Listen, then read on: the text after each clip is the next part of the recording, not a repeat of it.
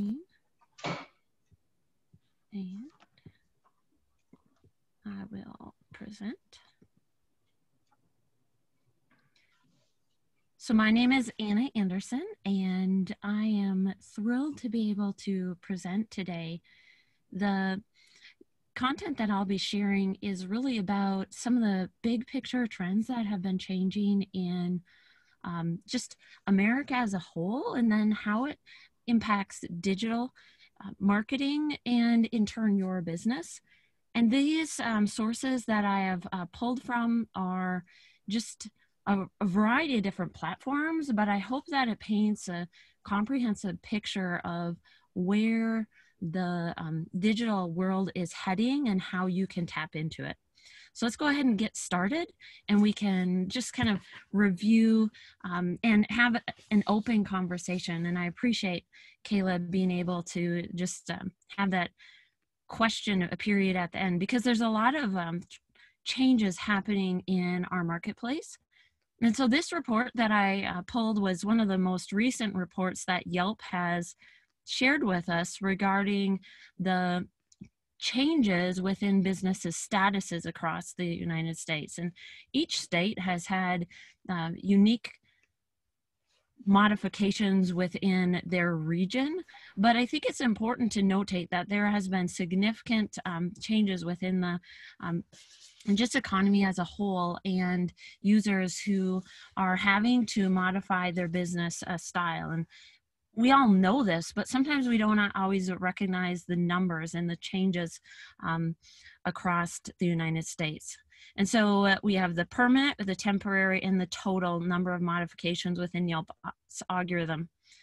And now when we look at the segmentation of the different verticals, we probably could have guessed right off the top that restaurants and shopping and retail were probably hit the hardest, as although to many of us, they are essential businesses, but they truly aren't deemed essential in the government's eye. And so they had some of the most effects from the COVID and Rona, business shutdowns and realignment. And so I think there's still a lot of opportunity within these 5 categories that I pulled, but I think it's necessary to look beyond the traditional forms of how we did business until looking at here's what this new space looks like. And we can never go back to 100% to what it was, but now how do we move forward? We also have the ability to look at mobility trends and changes, and what is happening within, now in this picture, within Minnesota, and how are people driving and walking and going through public transit. And to date, we have not seen a full recovery of transit, and I did studies last week even looking at across the United States, are we seeing more shifts where Americans are feeling more comfortable? And in fact, they are not. We are still seeing elevated driving and walking statistics, data coming in, and a reduced transit user pattern. So all that being said, I think it's important to notate, how can we leverage your target customers' walking habits? How can we have a stronger presence as users are out and about and driving? And in the state of Minnesota, we saw significant shifts as well within Google My Business trends and changes. So I think this is key information to be able to say, okay, how do we pivot our marketing? We recognize users are walking more. We recognize they're driving more. And this means that we have a very mobile, engaged consumer. So when COVID first hit towards the first part of February, when we began to see some data points. It was February 27th. I remember it distinctly. I was looking at algorithm and search trends, and all of a sudden there was massive shifts. And you could see on Google My Business that we saw a significant spike in consumers who were in essence, working from home. So those residential-based search queries spiked substantially to unheard of levels for users who were searching for services or products or local places right around their home. So that is important if you are a business that was looking for the consumer to come to your place of business, and in turn, they are now seeking opportunities right close to them. So then let's look at, okay, if that is the case, what is happening in the retail and recreation categories? And I should notate that this data has not been released to date. Only in 2020 did Google and Apple collectively decide to share this privately held data with agencies and consumers alike so that they could pivot and change and make modifications to their marketing strategy. And so you can see for retail and recreation, we had a significant spike in consumers who were saying, or I apologize, a reduction in consumers who are saying, hey, we want to go and maybe not do as much shopping. But at the beginning of COVID, this nosedived. And instead of the 40% that we see growth in the residential-based searches, it nosedived down to minus 40%. And so those are key indicators. We are starting to see some normalcy within the retail and recreation. And I hope that this trend continues as we go into the holiday shopping season.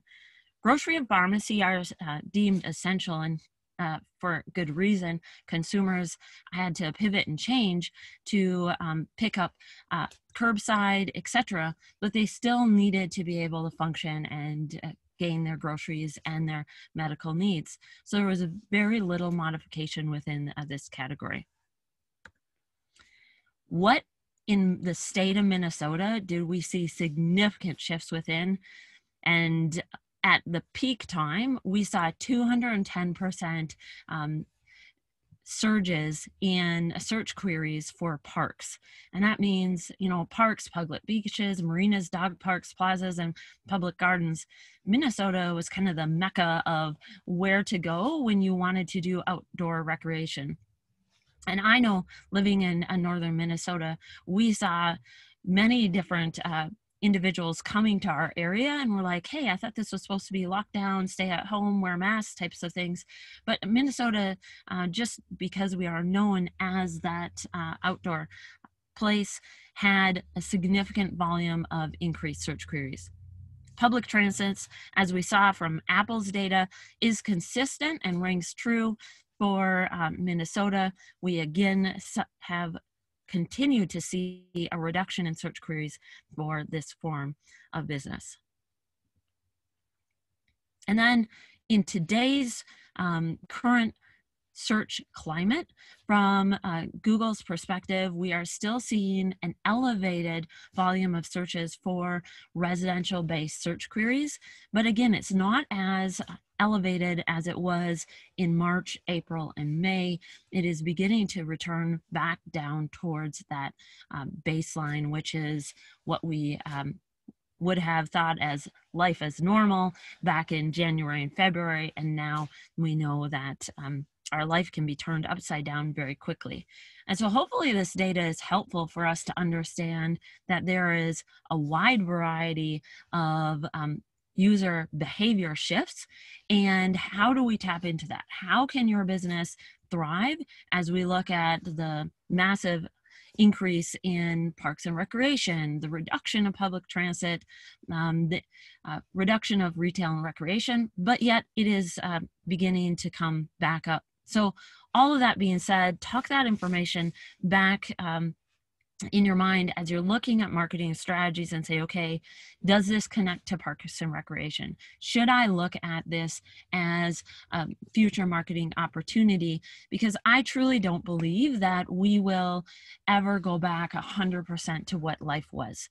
It is going to shift and change. And so for Minnesotans, we now have a renewed zeal for our just nature and getting out and exercising and mountain biking, etc.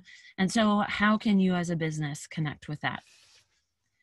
I also look at what are some of the search trends and changes, what are the platforms that we should be aware of, and with that, what we have noticed is that consumers are navigating away from Google. But as you look at this report, it's not a significant modification in the ownership of search. So Google still owns search by far.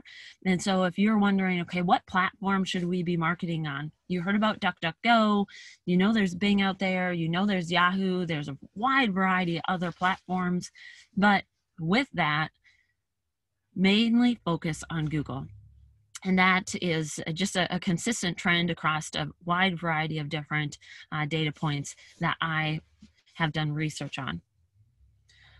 We have noticed that there has been significant volatility within Google's algorithm, and this has had a huge impact on many websites' ranking. And so I wanted to point out that we have seen in September more volatility than we saw normalcy. And so what do these lines mean? Red and orange mean that there was significant shifts within the search algorithm.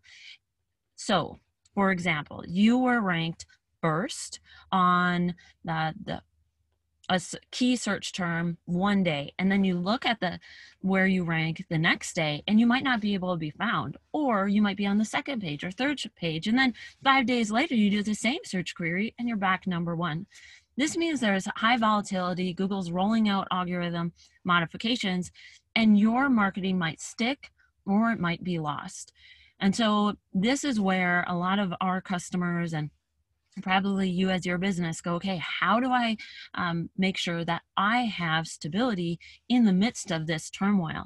We've seen Google roll out more modifications to their algorithm in 2020 than many other years. So that's just something to tuck away as well.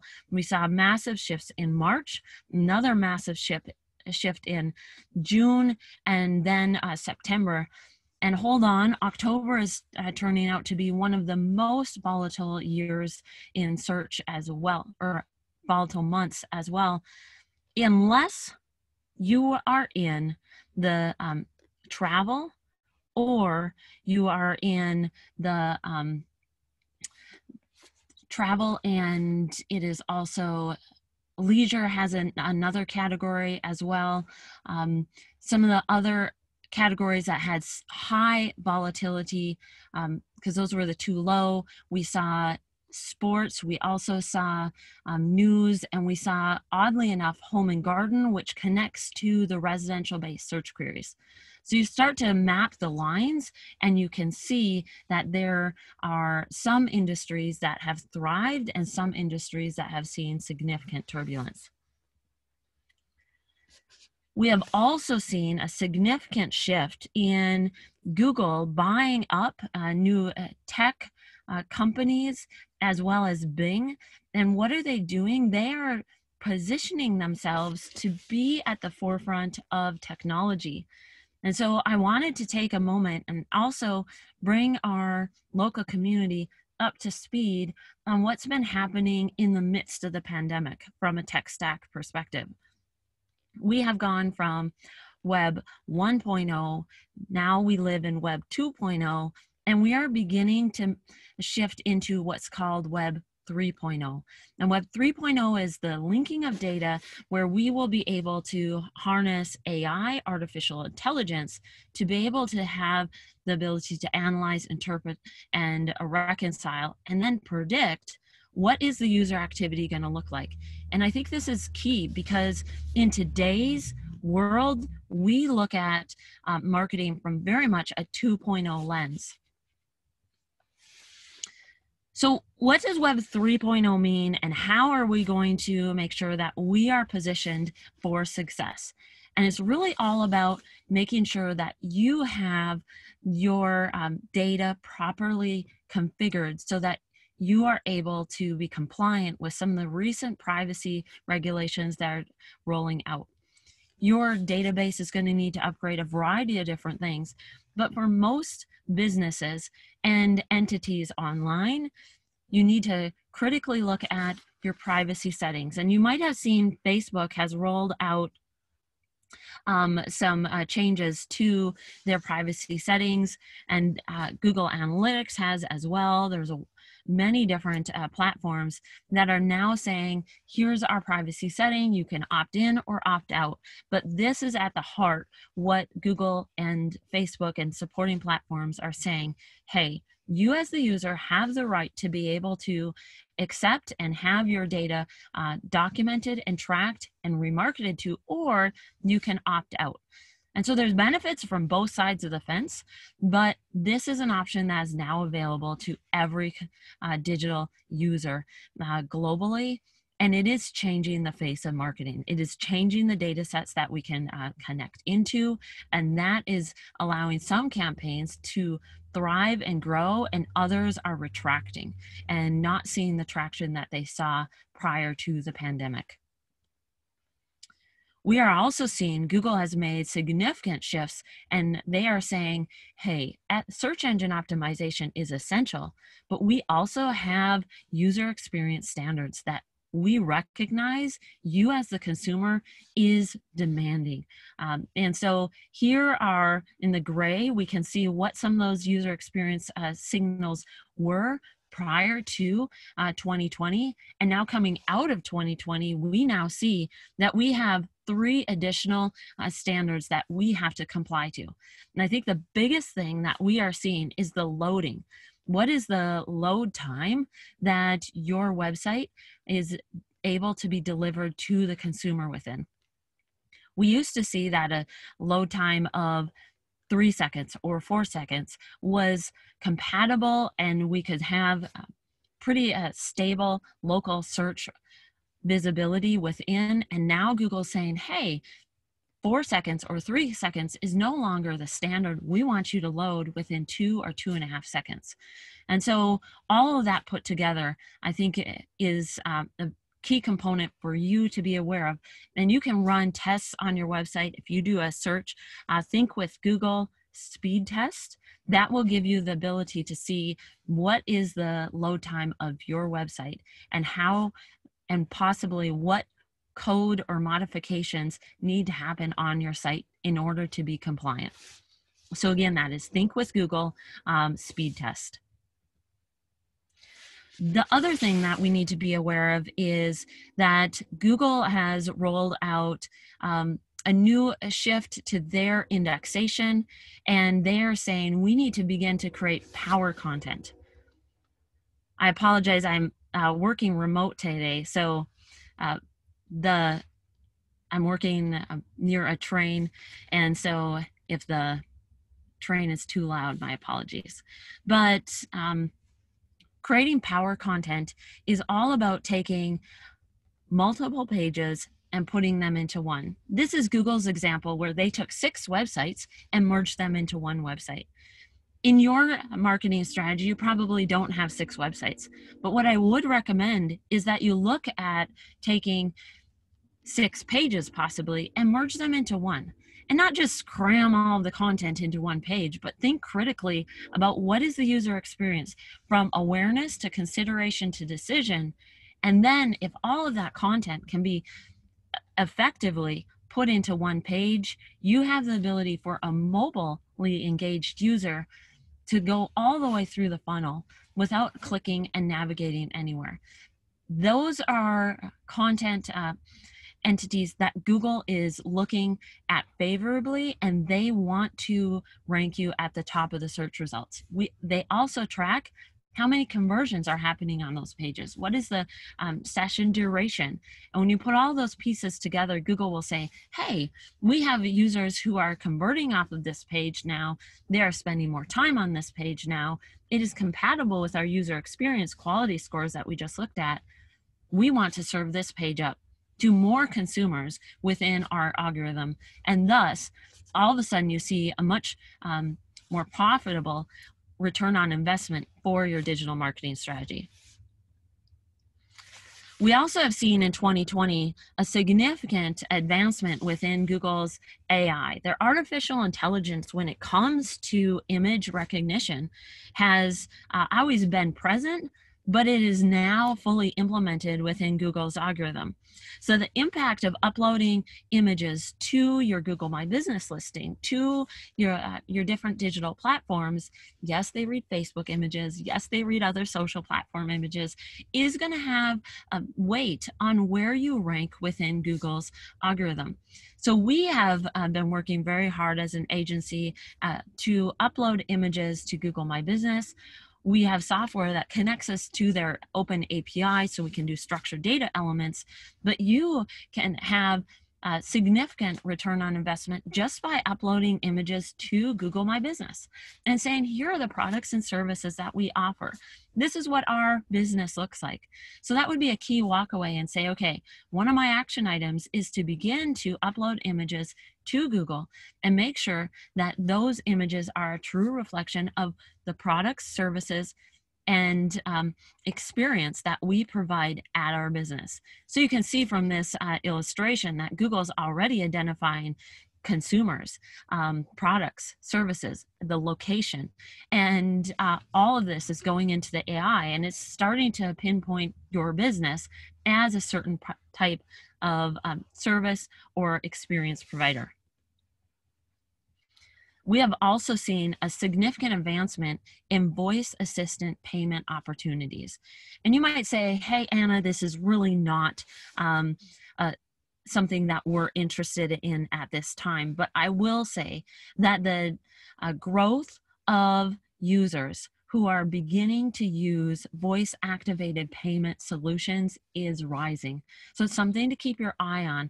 And I probably would have said, if it hadn't been for the pandemic, that this would be something that we should look at in 2022, 2025. But today is a very different picture. We saw, and I think this is key, a significant rise in e-commerce spending in you can see April, May, and then in June, we began to taper off. Towards the end of June, the first part of July, it turned back into kind of that baseline. But I am predicting that we will see a return of this spike as we go into the holiday shopping season. Why? Because we as Americans have experienced and been able to overcome some of the shortfalls of online purchasing. We now understand what that experience looks like, and in some cases, the ease that we can just jump on our phone, shop from a local vendor or a national supplier, and have that product delivered to us without having to drive somewhere. And so this, if you are not currently looking at e-commerce opportunities for the holiday season, and just with weather and circumstances, I would strongly recommend looking at how your business can introduce some form of e-commerce opportunities to make sure that you are capitalizing on this shift in user behavior. So let's turn to social. What is happening within social media? And I don't know about you, but I have seen personally a rise in my friends and local networks utilizing social media messaging options as their primary form of communication. I live in a rural area, as do many of our target consumers. And so I'm not always able to be at a location where we have easy access to a strong cell signal. But I may have Wi-Fi through a Dish internet service provider. And so that then means that we have the ability to have an accelerated usage of messaging opportunities through social media. You can see the demographics and the growth of these different user groups, and it is significant. The users who are not only mobily engaged, but they are using messaging platforms outside of traditional standard text messaging services. We talk about Google so much and we talk about Facebook. Why? Because they are the dominating platforms and they hold a market share or ownership of a wide variety of other social and search opportunities. And so I wanted to look at what is the Facebook demographics, and is it female weighted or is it male weighted? And obviously in your business, you are going to have to do a specific in-depth audit. But what we can see here is that there is an accelerated male engaged user in some of the younger demographics. So that 18 to 44-year-old, even into 54-year-old, more males are on Facebook than there are females. And this is a shift. If we had looked at this a couple of years ago, it would have been a very different story.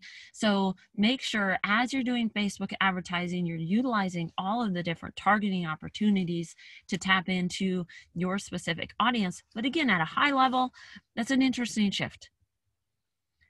We have also seen an engagement modification. And many of us are sitting at probably less than 10,000 active followers. But it's key to notate that your organic engagement is going to be minimal. Facebook studies have shown that unless you have promotions or you have key engagement call to actions, you are probably going to see minimal likes, shares, or comments on your social content. Why is this? It's because Facebook is saying they want to begin to monetize business pages. So businesses are turning to groups. They are turning to the Facebook marketplace. There's more and more opportunities for you to diversify your marketing strategy outside of just monetizing and saying, okay, we're going to boost that post, we're going to run ads. But just be aware, if you're all of a sudden looking at 2020 stats and saying, our engagement is worse this year than it was in the past. And why is that? How could it be? Because our target consumer was stuck at home. We know they were very active in social media. And this is why Facebook has made algorithm shifts that are taking the user and having them see a reduction of business pages. Instagram has a slightly elevated engagement rate, but again, it's minimal. So look at those alternative opportunities so that you can win big if you don't have a budget behind your social strategy. Top social platforms. This is again a great report. And I think this is insightful. As I was meeting with a local board here in northern Minnesota, they said, hey, Anna, we should get into TikTok. Why aren't we doing TikTok? What is the value that TikTok offers for our business? And I recommend that as we look at this chart, that you focus on the platforms where your audience lives within. If your audience is a prime audience for TikTok, then by all means, dive in, test it out. But don't just go and do one platform. Do 2 or 3, but make sure you do them well. And tailor your content so that that audience sees the message that they are willing to engage and convert through. So, how long are people spending on digital mediums? And so here is a very recent stat that rolled out the end of September. And so these data points used to be a yearly report that would come out in October. Now we have seen quarterly rollouts. And starting in September, we saw the first rollout of a monthly edition of global and US consumption of media. So I just wanted to share this because I think it's telling that your consumer is, as we thought, very digitally engaged, but it's much higher percentile than many of us would have expected. Now we have, okay, what are they doing as they're digitally engaged. And this is saying, okay, we are watching streaming shows. We are engaging with mobile apps about 36% of the time. And so as you're making shifts to your digital marketing strategy, look at this and say, okay, how do we need to pivot based off of this data? Are we putting too little time into messaging and or 0% time? And should we have someone allocated to making sure that we are responding and reaching out through messaging opportunities? I love this study because it talks to us about the impact of what our consumer is looking at and wanting, and what we as business owners think they are needing and wanting. And the walkaway is your social media and branding entertaining? And many of us say, entertaining, Anna, how do I make it entertaining? It's very hard to make my business funny, or what can I do to kind of make a contest? Think out of the box. Look at your culture within your company, business, and say, okay, that was really funny. That we can make that entertaining. And so, for example, our business, we randomly had a team member sitting at his desk, and he goes, "Hey, Riley, what color are you gonna wear? Let's wear mustard." And so it was one off the cuff comment. We ended up having 4 people hear that. They all wore the color mustard. We had one person wear red. And so we had this very funny social media post that rolled out very organically and said, hey, ketchup is, we talked about how mustard was ahead and ketchup was trying to catch up, but mustard was really relishing it. So it happened, and we ran with it, and we got some pretty decent traction. Another time, our team was on a Zoom call, and just as a joke, they all changed their Zoom background to reflect their team leader, and he just bust out laughing, and it was just a hilarious post. So if you go to Art Unlimited social channel, you'll see that was yesterday's post, and we had some great traction. So how can you make these everyday experiences entertaining? And I think that's a key. Next, we see new opportunities coming from Nextdoor. I don't know how many of you are actively engaging on Nextdoor as a business, but it is an emerging platform. It is highly leveraged within the metro areas, and it is coming to rural America. So just be aware that Nextdoor is a platform you should be monitoring. It has rolled out new business service opportunities where you can promote deals, you can see engagements, you can run ads, and as far as the cost to invest in this platform, it is minimal. So check this out. And we recently, for our company, we created a Nextdoor community. You have to have 30 individuals in order to create a community. I know Grand Rapids, Itasca County has a couple of different Nextdoor communities. Join those local communities to you, begin to see what's happening and how can you leverage those users for your business. So those are some of the massive shifts that we are seeing happen within digital. And I just wanted to share that with each and every one of you so that you could begin to say, okay, how do I pivot? How do I change? And what is the best new addition for my business in 2021? Thank you everyone for listening. What questions can I answer?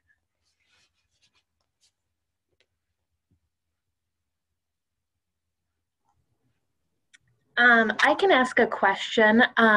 So my name is Jane Shade, and I am with Itasca Community College, and then also a newer nonprofit called Next Career Pathways. So working with all the local high schools and community colleges and businesses to really create pathways for students to explore careers and then get into the workforce and build what our workforce needs. and to build that pipeline. And so we are actually just going to start launching a website. We've never had a website or a logo or a brand, and then also launching social media. And so I don't want to get too specific on my question, but what trends are you seeing in like launching social media pages?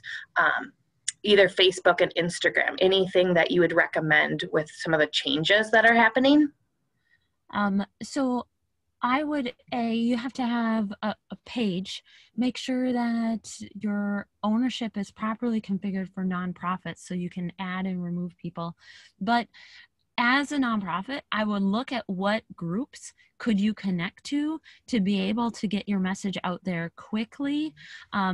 Facebook's current algorithm is stating that you can post in a group and it will automatically distribute to all of the members, and that notification goes right into their newsfeed. So that's a great way to get a jump on tapping into an existing network. And it might seem rudimentary and you say, hey, groups have been around for a very long time, but we have been seeing a rise in community, kind of a digital community forming. And with 2020, that would be my recommendation, is leverage groups as much as you can. But don't forget about the traditional pages.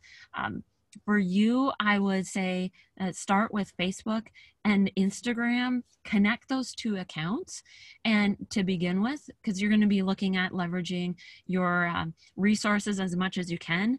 And as you have a following, you're going to begin to see that there's probably maybe going to be 50% who are followers on both platforms. But then there's going to be a widening audience that is going to just be Instagram users and just be Facebook users. And on Instagram, what I would recommend is, how can you create influencers?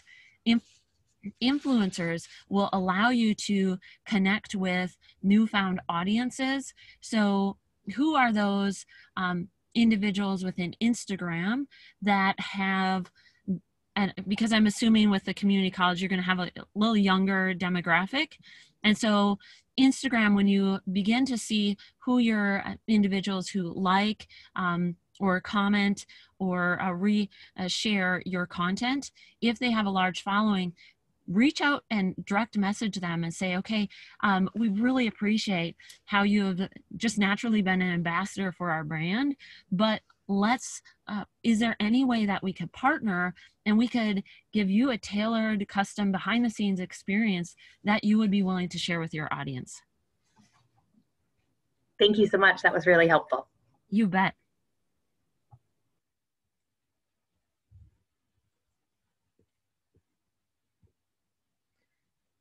Any other questions?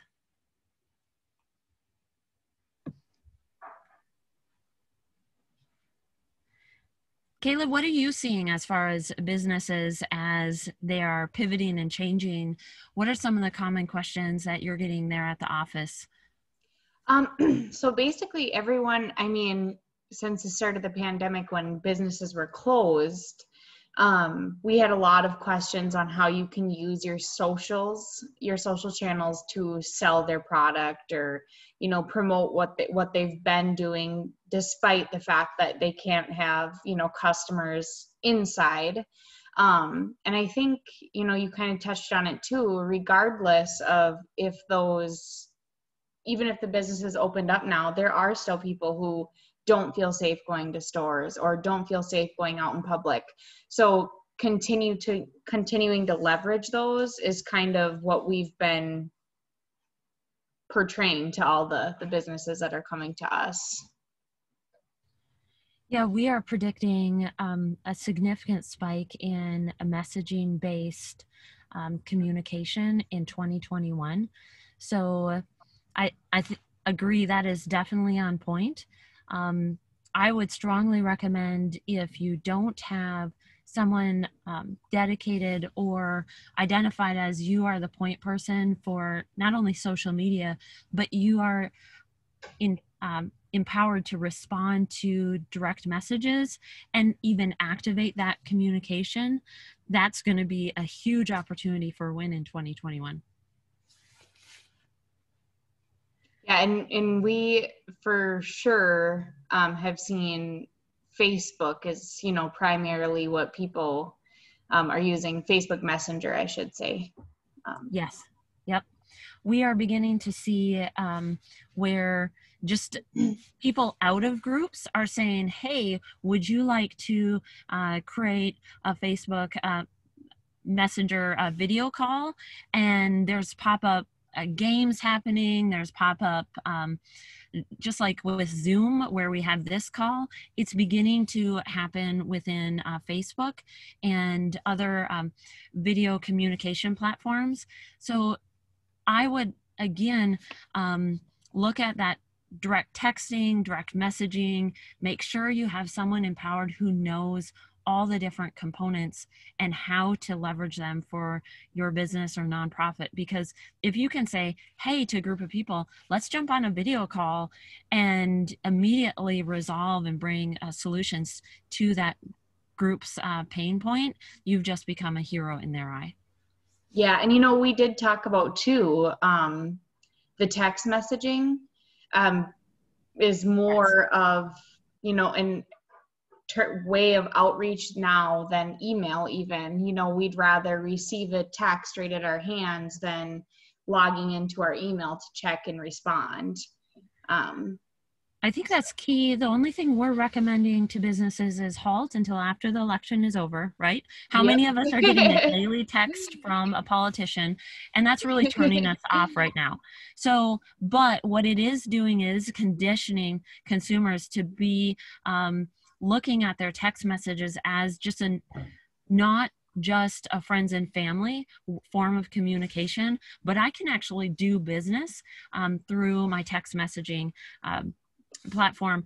Text messages are opened at an 80 to 90% open rate, and usually people will do some form of response to that text message. You have to obviously create value there as well. The key that I would recommend if you're doing text messaging is whatever platform you select, make sure that the consumer can call the number that they are texting.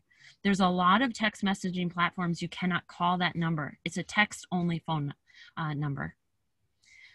I saw Jane, you had unmuted there for a moment. Do you have any questions? Yeah, I have another question about on Facebook, the Messenger system and the response time that Facebook tracks. Is that a concern or consideration about the response time that businesses or organizations and groups should have when working with their consumer? Just because we're just getting started up, like I was saying, and if we don't have someone dedicated or 24/7 being able to respond to those messages, is that a concern that if our response time is lower? It is a concern, but I think the biggest thing is do your best, right? And then what you can do is you can say, here are most commonly asked questions, because there's an auto response message you could put on that messaging platform and say, here's 5 questions that we most commonly get. We understand this might not be your question and we'll respond as quickly as we can, but hopefully this helps you in the in-between. So those are ways that we've worked with businesses to kind of overcome those shortfalls, because everybody sits in that seat at some point. So just make sure that you have the notifications turned on your phone. Facebook is rolling out new app advancements so that you have a more robust experience as a manager to the page. But yeah, it's a real thing. If you look at Google, how they're saying, okay, the speed to load is an important ranking factor. That's one of the reasons why they're checking your response time on messages. And Google's beginning to check the response time on phone calls even. They're rolling out advancements to Google My Business. So just do the best you can and really leverage that auto response feature. And put in a reminder, like on a quarterly basis, to check that. I don't know about you, but sometimes we feel like we check a box and all of a sudden we don't have to go back to it. But our consumers' behavior and requests are changing. So I always revisit that. Great question. Thank you so much. Anybody else have any questions for Anna at all? Okay. Well, thank you, Anna, again for your expertise and sharing You everything bet. that you know with us. We will have this session recorded and posted to our YouTube channel for if you ever need to go back and revisit it. So Thank you so much, everybody, for joining. If you have questions and want to contact me, you can connect with me via email, anna@artunlimitedusa.com, or you can follow us on social media. Just search Art Unlimited, and we are a local Northern Minnesota business based out of the Cook, Minnesota area. awesome. Thank you, Anna. Thank you. Take care. Bye-bye.